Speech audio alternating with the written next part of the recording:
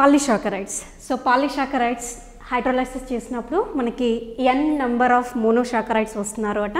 So ఈ పాలిసాకరైడ్స్కి ఎగ్జాంపుల్గా మనం స్టార్చ్, సెల్యులోస్, గ్లైకోజన్, కైటిన్ వంటి అంశాలని ఎగ్జాంపుల్గా మనం తీసుకోవచ్చు. జనరల్గా ఈ పాలిసాకరైడ్స్ మనకి రెండు రకాలుగా యూజ్ అవుతున్నాయట, రెండు విభాగాలుగా ఉంటున్నాయట. ఎవరు అంటే స్టోరేజ్ పాలిసాకరైడ్స్ అని, అదేవిధంగా స్ట్రక్చరల్ పాలిసాకరైడ్స్ అని. స్టోరేజ్ పాలిసాకరైడ్స్ అంటే ఏంటి అని అంటే మేజర్గా ఫుడ్ స్టోరేజ్ కోసం ఇవి యూజ్ అవుతున్నాయట. స్ట్రక్చరల్ పాలిసాకరైడ్ అంటే ఏంటి అని అంటే మొక్కలకి సెల్ వాల్ కన్స్ట్రక్షన్లో, కణత్వచం కన్స్ట్రక్షన్లో, అదేవిధంగా బ్యాక్టీరియల్ కణత్వచం కన్స్ట్రక్షన్లో ఈ పాలిసాకరైడ్స్ అనేటువంటివి మనకి యూజ్ అవుతూ ఉన్నాయి అట. సో మరి ఇందులో ముఖ్యంగా మనం ఫస్ట్ డిస్కస్ చేద్దాం స్టోరేజ్ పాలిసాకరైడ్స్. సో ఈ స్టోరేజ్ పాలిసాకరైడ్స్లోకి మనకి ఎగ్జాంపుల్గా ఎవరు వస్తారు అట అని అంటే స్టార్చ్, అదేవిధంగా గ్లైకోజన్. సో ఈ స్టార్చ్, గ్లైకోజన్ అనేటువంటి ఈ రెండు అంశాలు ఒకదానితో ఒకటి చాలా సంబంధం కలిగి ఉంటున్నాయనండి. అదేవిధంగా కన్ఫ్యూషన్ క్రియేట్ చేసేటువంటి విషయం కూడా ఈ రెండింట్లలో మనకు ఉంటుంది. సో ఇక్కడ స్ట్రక్చరల్ పాలిసాకరైడ్స్. సో స్ట్రక్చరల్ పాలిసాకరైడ్లోకి ఎగ్జాంపుల్గా మనం ముఖ్యంగా ఎవరిని తీసుకుంటాము అట అని అంటే సెల్యులోస్. ఎవరిని తీసుకుంటామట? సెల్యులోస్. సో దీంట్లో ముందరగా మనం స్టోరేజ్ పాలిసాకరైడ్ అయినటువంటి స్టార్చ్ గురించి చూద్దాము. ఈ స్టార్చ్ యొక్క మాలిక్యులర్ ఫార్ములా మనకి ఇలా ఉంటుందనండి. ఎందుకు అని అంటే starch is what? A polysaccharide. So దీన్నే మనం ఇంకో రకంగా కూడా పిలుస్తున్నాము అట. ఏంటి అట? అమైలం. సో ఇక్కడ నుంచి కూడా మీకు క్వశ్చన్ వచ్చే అవకాశం ఉంది. స్టార్చ్కి గల ఇంకొక పేరు ఏమిటి అట?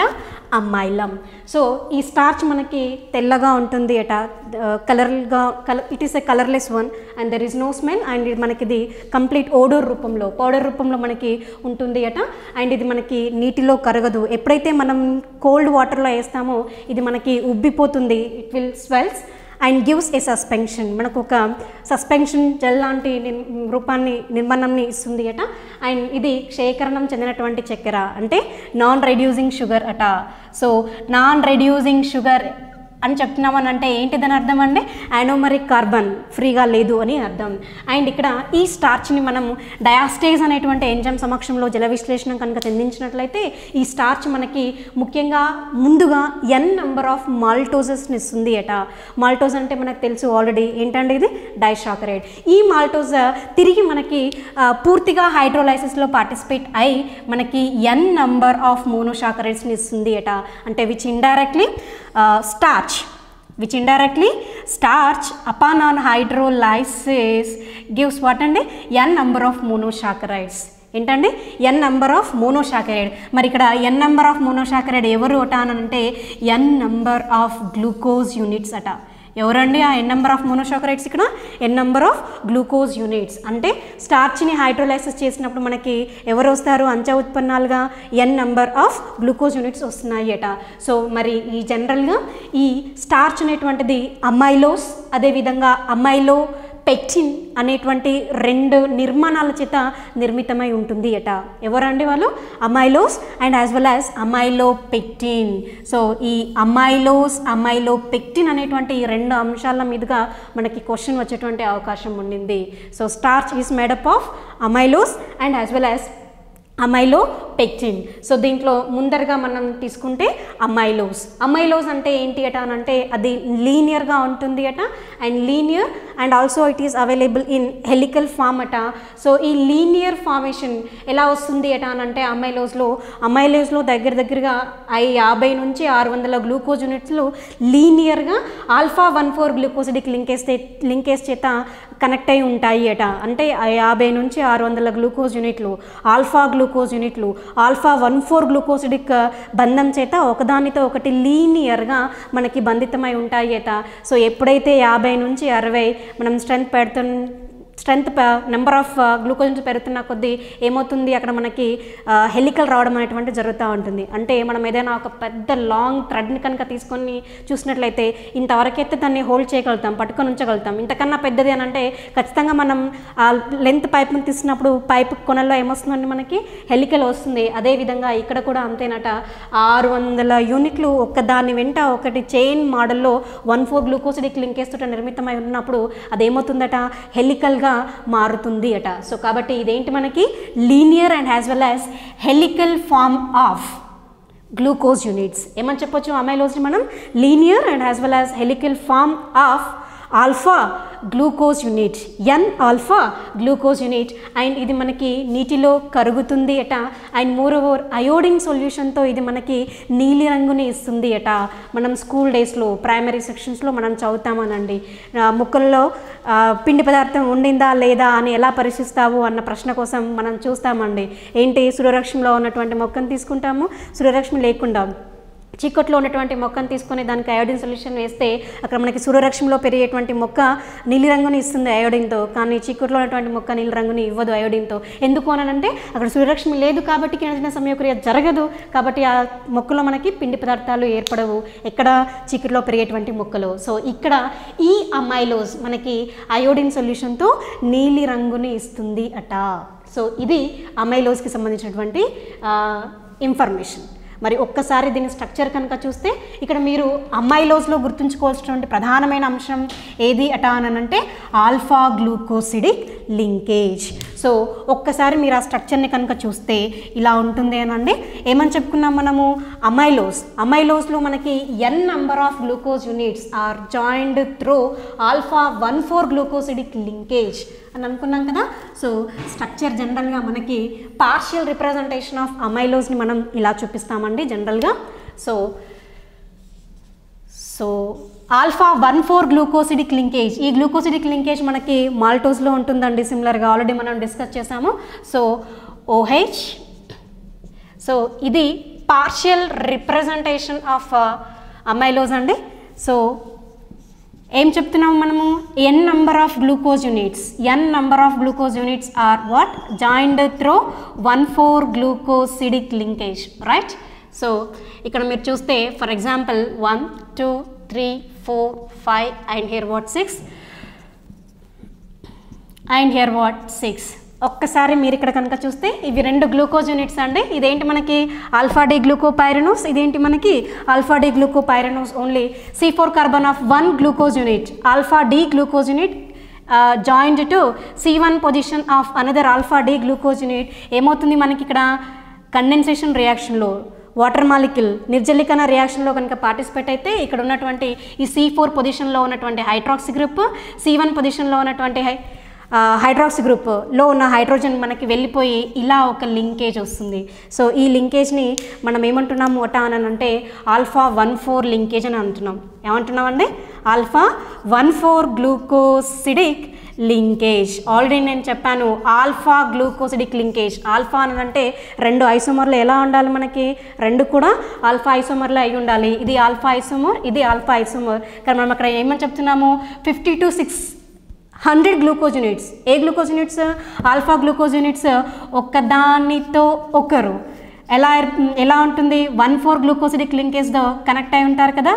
ఇదిగోండి ఇలా ఉంటుంది the partial representation of amylose.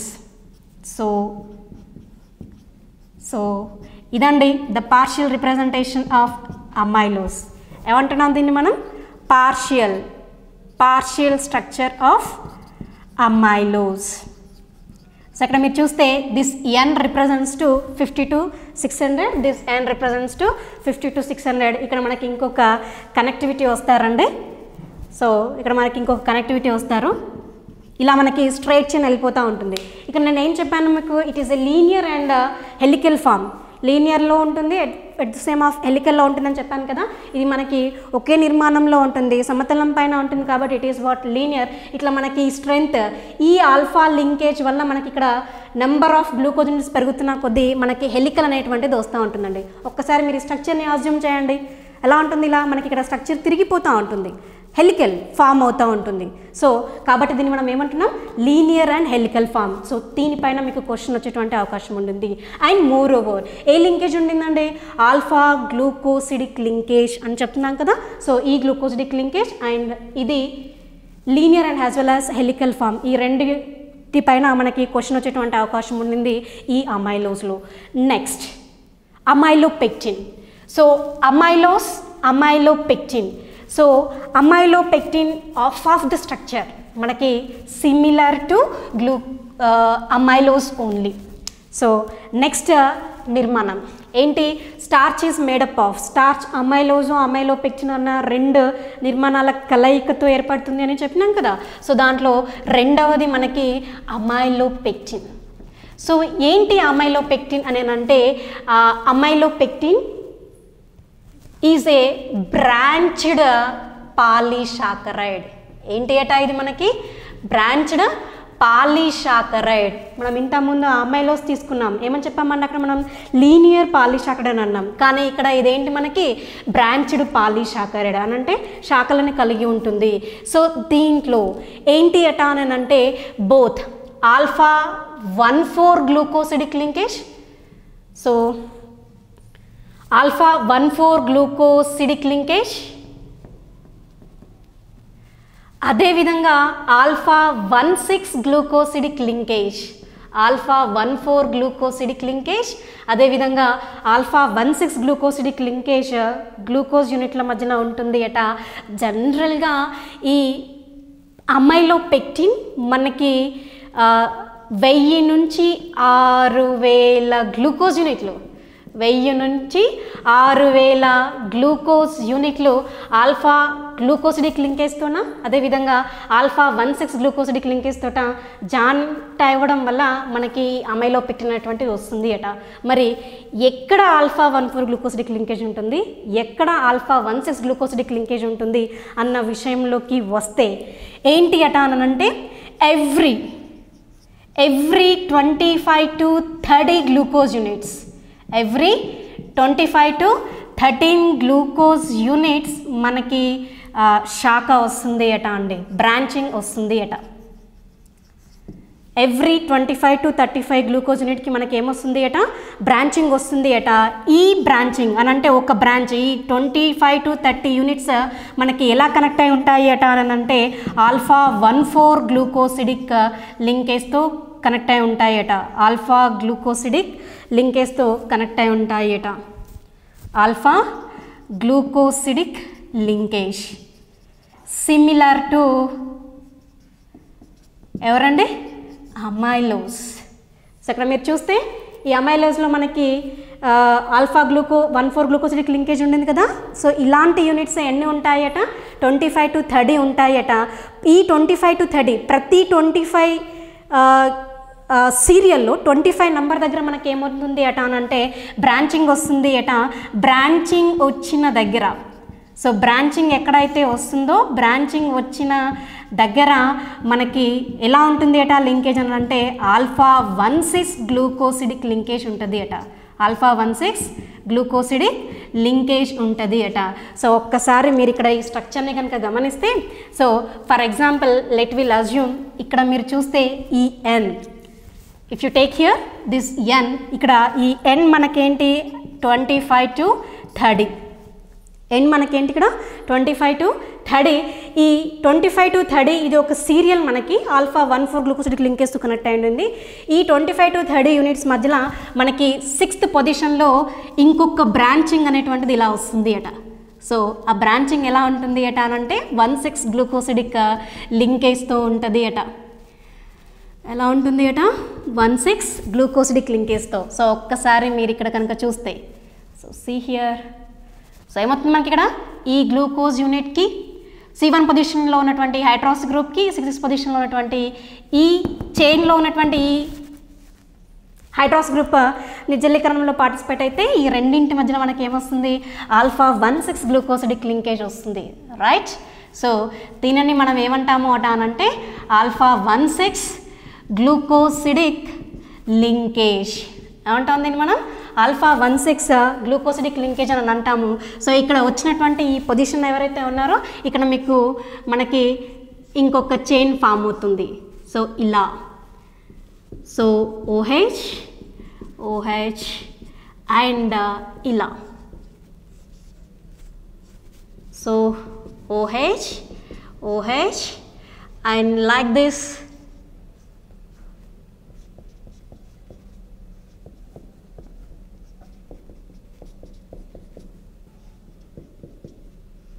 So ఇక్కడ మీరు చూస్తే ఈ లింకేజ్ ఏంటండి మనకి? Alpha 1,4 గ్లూకోసిడిక్ linkage, alpha 1,4 గ్లూకోసిడిక్ linkage. అంటే ఇది ఒక సీరియల్ వరుస, ఇది ఒక వరుస. ఈ ఒక్క వరుసలో ఎన్ని గ్లూకోజ్ యూనిట్స్ ఉంటాయట? నియర్లీ 20 to 25 ఉంటాయట. ప్రతి 25 యూనిట్ దగ్గర మనకి ఇంకొక వరుస వచ్చి జాయింట్ అవుతుంది అట. ఆ జాయింటింగ్ ఏంటి అట? ఆల్ఫా గ్లూకోసిడిక్ లింకేజ్ అట. సో ఈ ప్రతి వరుసలో ఈ వరుస మనకి లీనియర్గా ఉంటుంది. ఈ వరుసలో ఉన్నటువంటి లింకేజ్ ఏంటి? మనకి ఆల్ఫా 1,4. బ్రాంచింగ్ ఎక్కడైతే వస్తుందో, శాఖ ఎక్కడైతే వస్తుందో అక్కడ ఉన్నటువంటి లింకేజ్ ఏంటి? మనకి ఆల్ఫా 1,6 గ్లూకోసిడిక్ లింకేజ్. సో ఇది స్ట్రక్చరల్ రిప్రజెంటేషన్. యాక్చువల్గా చెప్పాలి అంటే according to the molecular weight, ఈ మాలిక్యులర్ వెయిట్ని అనుసరించి మనకి అమైలోపెక్టిన్ టోటల్ స్టార్చ్ మొత్తంలో ఈ అమైలోపెక్టిన్ యొక్క శాతం ఎంత ఉంటుంది అట మనకి అని అంటే 80 to 90% ఉంటుంది అట. ఎంత ఉంటుంది అట? అమైలోపెక్టిన్ యొక్క శాతం స్టార్చ్లో 80 to 90% ఉంటుంది అట. అదే మనం అమైలోజ్ని కనుక తీసుకుంటే just amylose is about only 10 to 20% అట. స్టార్చ్లో మనకి అమైలోజ్ ఇంత పర్సంటేజ్లో ఉంటే రిమైనింగ్ పర్సంటేజ్ మనకి ఎవరు ఉంటారు అట? అమైలోపెక్టిన్ ఉంటారు అట. మనకి ఇలా బ్రాంచింగ్ అనేటువంటి రావడం చేతనే ఇట్ ఈస్ అన్డిజాల్వబుల్ ఇన్ వాటర్. ఇలా మనకి బ్రాంచింగ్ అనేటువంటిది రావడం వల్లనే ఇది మనకి ఏంటి అట? నాట్ డిజాల్వ్డ్ ఇన్ వాటర్ అట. ఏంటి అట? Not dissolved in water. వాటర్లో మనకి కరగడం లేదు. బ్రాంచింగ్ పెరుగుతుంది కాబట్టి సంక్లిష్టత అనేటువంటిది పెరుగుతుంది. సో దాంతో మనకి వాటర్లో కరగదు. కానీ amylose can soluble in water. ఇది అమైలోపెక్టిన్కి అమైలోస్కి మధ్యన ఉన్నటువంటి some relative points. అమైలోస్లో only 1,4 గ్లూకోసిడిక్ linkage ఉంటుంది in between the 50 to 600 glucose units. ఇక్కడ మనకి 1,4 and as well as 1,6 గ్లూకోసిడిక్ linkage ఉంటుంది. ఇది మనకి స్టార్చ్కి సంబంధించినటువంటి విషయం. సో నెక్స్ట్ ఇంకొక పాలిసాకరైడ్ ఉన్నారు. ఎవరు అట అని అంటే తను గ్లైకోజన్. ఇంకొక పాలిసాకరైడ్ ఉన్నారు. ఎవరు తను అట అని అంటే గ్లైకోజన్. సో ఈ గ్లైకోజన్ ఏంటి అట అని అంటే ఈ గ్లైకోజన్ని మనం ఎనిమల్ స్టార్చ్ అని అంటున్నాము అట. ఏమంటున్నామట? ఈ గ్లైకోజన్ని మనం ఎనిమల్ స్టార్చ్ అని అంటున్నాము అట. ఎనిమల్ స్టార్చ్ అని అంటే నేను స్టార్టింగ్లో చెప్పాను ఏంటి అట అని అంటే మనం తీసుకున్న ఆహార పదార్థం ఎప్పుడైతే సరళ పదార్థాలుగా మారుతుందో, జీవక్రియలో భాగంగా ఎప్పుడైతే సరళ పదార్థాలుగా మారుతుందో అది ఎనర్జీని రిలీజ్ చేస్తుంది. ఆ ఎనర్జీ మనం చేసుకునేటువంటి ఫంక్షనల్ నిత్యకృత్యాలకి సరిపోగా మిగిలినటువంటి ఎనర్జీ మన కాలేయం లోపల నిల్వ ఉంటుంది. ఆ నిల్వ ఉండేటువంటి ఆ గ్లూకోజ్ మాయిటీ ఏదైతే ఉండిందో దాన్ని మనం ఏమంటున్నాము అట? గ్లైకోజన్ అని అంటున్నాము అట. సో కాబట్టి దీన్ని మనం ఏమంటున్నాము? ఎనిమల్ స్టార్చ్, జంతు సంబంధ పిండి పదార్థము అని అంటాము అట. ఇప్పటివరకు మనం ముందరే డిస్కస్ చేసుకున్నటువంటి స్టార్చ్ ఏదైతే ఉండిందో అది మొక్కల లోపల నిల్వ ఉంటుంది. కాబట్టి ఆ స్టార్చ్ని అంటే సింపుల్గా పిండి పదార్థాన్ని మనము మొక్కలకి సంబంధించినటువంటి స్టార్చ్గా చెప్తాము. ఈ గ్లైకోజన్ని మనం ఎనిమల్ స్టార్చ్గా చెప్తాము. సో ఈ గ్లైకోజన్ యొక్క స్ట్రక్చర్ని ఈ స్టార్చ్ స్ట్రక్చర్తో కనుక పోలిస్తే మ్యాక్సిమం 80% ఆఫ్ స్ట్రక్చర్ సిమిలర్గా ఉంటుంది అట. బట్ ఓన్లీ ద కేస్ ఏంటి అట అని అంటే ఈ గ్లైకోజన్ అనేటువంటిది మోర్ బ్రాంచింగ్ ఇన్ నేచర్ అట. ఏంటి అట? మోర్ బ్రాంచింగ్ ఇన్ నేచర్ అట. అని అంటే మనం ఇక్కడ చెప్పాము ప్రతి 25వ యూనిట్ దగ్గర మనకి బ్రాంచింగ్ అనేటువంటిది ఉంటుంది అట. So every branching there is another one branching is they for glycogen. So number of బ్రాంచింగ్స్ పెరుగుతున్నాయి కాబట్టి కాంప్లెక్సిటీ అనేటువంటిది కూడా మనకి పెరుగుతుంది. సో ఎప్పుడైతే మనకి ఎక్కువ ఎనర్జీ అవసరం ఉంటుందో ఇక్కడ ఏమవుతుంది అట అని అంటే మన బాడీ లోపల జీవక్రియ జరిగేటువంటి క్రమంలో ఎంజైమ్ ఈ యొక్క వరుసలో మనకి కనెక్ట్ అయ్యి ఇక్కడ ఉన్నటువంటి ఈ శాఖ దగ్గర ఈ గ్లూకోజిడిక్ లింకేజ్ని కట్ చేస్తుంది, అంటే క్లీవ్ చేస్తుంది. అక్కడ ఈ గ్లూకోజిడిక్ శాఖ ఏదైతే ఉండిందో ఆ శాఖ దగ్గర మనకి ఎంజైమ్ ఏం చేస్తుంది? కట్ చేస్తుంది. సో కట్ చేసినప్పుడు ఈ వరుసలో ఎన్ని ఉంటాయి? మనకి నియర్లీ 25 to 30 గ్లూకోజ్ యూనిట్స్ ఉంటాయి కదా. సో అంటే ఒక్కసారి ఒక ఎంజైమ్ ఒక శాఖను కట్ చేస్తే మనకి 25 యూనిట్ల గ్లూకోజ్ అనేటువంటిది వస్తుంది. ఎప్పుడు? In the case of amylopectin. అదే మీరు గ్లైకోజన్ని కనుక తీసుకుంటే it is what more branched కదా. సో మోర్ నెంబర్ ఆఫ్, అంటే in the place of 25 glucose units it can releases at a time more than 25, అంటే 50 గ్లూకోజ్ యూనిట్స్ని అది రిలీజ్ చేయగలదు. సో ఇది గ్లైకోజన్కి స్టార్చ్కి మధ్య ఉన్నటువంటి సంబంధం. మోస్ట్గా ఎక్కువగా క్వశ్చన్ వస్తుంది దేనిపైన అని అంటే glycogen what is the Animal starch అని చెప్పేసి Animal starch from the following అని చెప్పేసి అడిగే అవకాశం ఉండింది. సో ఎనిమల్ స్టార్చ్ అంటే ఎవరండి? గ్లైకోజన్. సో ఇక్కడ మీకు స్టార్చ్లో మాత్రం అమైలోపెక్టిన్లో ఉన్నటువంటి గ్లూకోసిడిక్ linkage and as well as అమైలోస్లో ఉన్నటువంటి గ్లూకోసిడిక్ లింకేజ్ పైన ఎక్కువగా క్వశ్చన్ ఇస్తున్నారు. So next polysaccharide, that is what structural polysaccharide. Next polysaccharide cellulose. Cellulose అనేటువంటిది మనకి స్ట్రక్చరల్ పాలీసాకరైడ్. ముఖ్యంగా మనకి సెల్ ప్లాంట్ యొక్క కణత్వచ నిర్మాణంలో కానీ బ్యాక్టీరియాల యొక్క కణత్వచ నిర్మాణంలో కానీ ఇది పాల్గొంటుంది. కాబట్టి దీన్ని మనం ఏమంటున్నాము అంటే స్ట్రక్చరల్ పాలీసాకరైడ్ అని అంటున్నాము. సో ఈ సెల్యులోజ్ని మనం జల విశ్లేషణ చెందించినప్పుడు ఎన్ number of glucose యూనిట్స్ని ఇస్తున్నాయేట. There is no exact number. So approximately 6000 are above 6000 glucose యూనిట్స్ని ఇస్తుంది అట. సో ఈ ఎన్ నంబర్ ఆఫ్ గ్లూకోజ్ యూనిట్స్ మనకి బీటా 1,4 గ్లూకోసిడిక్ లింకేజ్తో కనెక్ట్ అయి ఉంటాయి అట. సో అంటే ఇక్కడ మీరు చూస్తే ఇది ఒక glucose unit, beta glucose unit, ఇది ఒక బీటా గ్లూకోజ్ యూనిట్. ఈ రెండింటి మధ్యలో మనకి ఏ రకమైన లింకేజ్ ఉండింది? బీటా 1,4 గ్లూకోసిడిక్ లింకేజ్ అనేటువంటిది మనకి ఉండింది.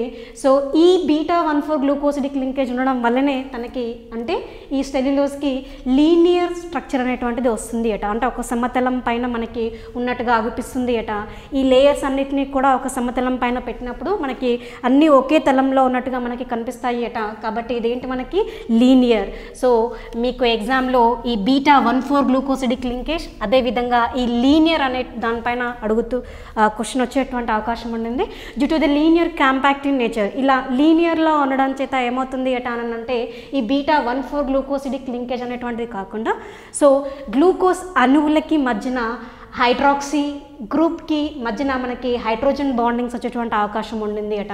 ఒక్కసారి మీరు ఇక్కడ కనుక చూస్తే ఈ లీనియర్ కాంపాక్ట్ లేయర్స్లో మీరు చూసినట్లయితే ఇక్కడ ఉన్నటువంటి 3rd పొజిషన్లో ఉన్నటువంటి ఈ హైడ్రాక్స్ గ్రూప్కి 6th పొజిషన్లో ఉన్నటువంటి ఈ లేయర్లో 2nd లేయర్లో ఉన్నటువంటి హైడ్రాక్స్ గ్రూప్కి మధ్యన ఏమైంది? మనకి హైడ్రోజన్ బాండింగ్స్ అనేటువంటివి వచ్చేవి. ఇలా పాసిబుల్గా మనకి హైడ్రోజన్ బాండింగ్స్ అనేటువంటివి గ్లూకోజ్ అణువులకి మధ్యన వస్తుంది అని అంటే సెల్యులోజ్లో కేవలం బీటా 1,4 గ్లూకోసిడిక్ లింకేజ్ మాత్రమే కాకుండా ఏంటి హైడ్రోజన్ బంధాలు కూడా ఉండడం వల్ల ఈ లేయర్స్ అన్నీ ఒకదానితో ఒకటి జిప్ అయి ఉంటాయి. సో ఒకదానితో ఒకటి ఒక లేయర్తో ఒకటి జిప్ అయి ఉండడం వల్ల ఏమవుతుంది అంటే గట్టిదనం అనేటువంటిది వస్తుంది. Due to the జిప్పింగ్ of due to the presence of hydrogen bonding in between the glucose unit of each layer, those two each layers are jipping to each other. ఒకదానిలో ఒకటి చాలా దగ్గరగా రావడం వల్ల మనకి ఏమొస్తుంది అంటే గట్టితనం అనేటువంటిది వస్తూ ఉంటుంది అట.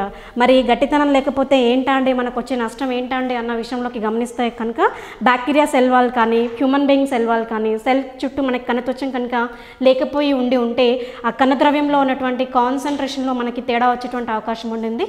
ఆ కాన్సన్ట్రేషన్ మనకి హై లెవెల్లో ఉండొచ్చు, లేదు లో లెవెల్లో ఉండొచ్చు, హైపర్టోనిక్గా ఉండొచ్చు, హైపోటోనిక్గా మనకి ఉండొచ్చు. ఎప్పుడైతే కణద్రవ్యం యొక్క కాన్సన్ట్రేషన్ అయానిక్ స్ట్రెంత్ మనకి చాలా లోగా ఉండిందో, కణం యొక్క అయానిక్ స్ట్రెంత్ కన్నా కణద్రవ్యం యొక్క అయానిక్ స్ట్రెంత్ కనుక తక్కువగా ఉన్నప్పుడు ఏమవుతుంది అంటే ఆస్మాటిక్ వాటర్ ప్రెషర్, కణం లోపల కణం యొక్క ఆస్మాటిక్ వాటర్ ప్రెషర్ మనకి కణద్రవ్యంలోకి రావడం వల్ల మైగ్రేట్స్ టు సైటోప్లాజం ఏమవుతుంది అంటే కణం మొత్తం మనకి ఉబ్బిపోయి బ్రస్ట్ అయ్యేటువంటి అవకాశం ఉండింది. అప్పుడైతే కణం బ్రస్ట్ అవుతుందో ఏమవుతుంది, కణం చచ్చిపోతుంది. అట్ ది సేమ్ టైం ఎప్పుడైతే కణం యొక్క అయానిక్ స్ట్రెంగ్త్ మనకి కణద్రవ్యం కన్నా తక్కువగా ఉండిందో ఆస్మాటిక్ ప్రెషర్ ఆఫ్ వాటర్ మనకి కణద్రవ్యం నుంచి కణం లోపలికి వెళ్తుంది. దాంతో ఏమవుతుంది, మనకి కణం చుట్టూ రంధ్రాలు ఏర్పడి మనకి కణద్రవ్యం అంతా బయటకు వచ్చేస్తుంది, అంటే కొలాప్స్ అయిపోతుంది. దాంతోపాటుగా కూడా మనకి కణం చచ్చిపోయేటువంటి అవకాశం ఉండింది. సో అందువల్ల కణం చుట్టూ మనకి ఏం రావాలి, కణత్వచం రావాలి. ఆ కణత్వచం ఎవరితో నిర్మితమై ఉంటారు అంటే ఫర్ మోస్ట్ ఇన్స్టాన్స్ సెల్యులోజ్తో నిర్మితమై ఉంటుంది. ముఖ్యంగా మొక్కలను కనుక చూసుకుంటే మొక్కలకి వచ్చేటువంటి ఆ గట్టితనం కేవలం ఈ సెల్యులోజ్ ఇలా నిర్మితమై ఉండడం వల్ల మాత్రమే ఆ గట్టితనం వస్తుంది. సో ఇది పాలీసాకరైడ్స్కి సంబంధించినటువంటి విషయం. సో ఈ టోటల్ కార్బోహైడ్రేట్స్లో మీకు ఎక్కువగా క్వశ్చన్స్ వచ్చేటువంటి అవకాశం ఎవరు ఉన్నారు అంటే what are monosaccharides, what are disaccharides, what are polysaccharides. Polysaccharides, monosaccharides, డైసాకరైడ్స్కి సంబంధించినటువంటి ఎగ్జాంపుల్స్, జల విశ్లేషణ చేస్తే ఎవరు వస్తున్నారు అనే దానిపైన, ఏ రకమైనటువంటి బాండింగ్ లింకేజ్ ఉండింది అనే దానిపైన మనకి ఎక్కువగా క్వశ్చన్స్ వచ్చేటువంటి అవకాశం ఉండింది. So thank you. Icon views.